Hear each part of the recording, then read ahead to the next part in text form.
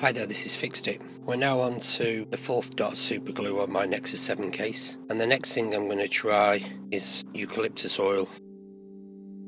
So I've applied the eucalyptus oil and now I'll work it in with the point and see if it makes any difference.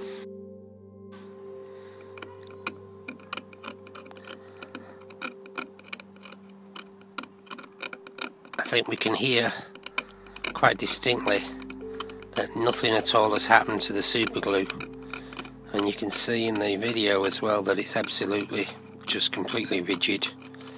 The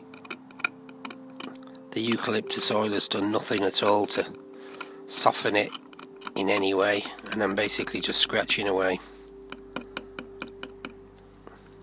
So I'll leave that a few minutes.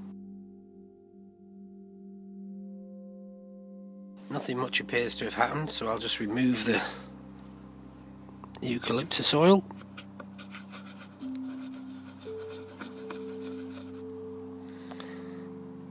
As you can see, the super glue is completely unharmed.